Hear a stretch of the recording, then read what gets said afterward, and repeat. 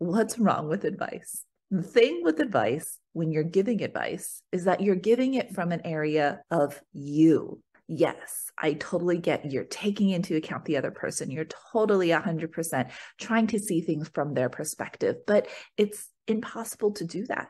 Ultimately, when you give advice, you are giving advice from your previous experiences. So can you blame the other person when they don't take it? On the other hand, how does it feel when you receive advice from another person's perspective? So what's the alternative? The alternative is to, instead of asking for advice, asking for guidance through your thoughts, through your feelings, and really laying out the actions and the options for actions based on your thoughts and feelings on that situation.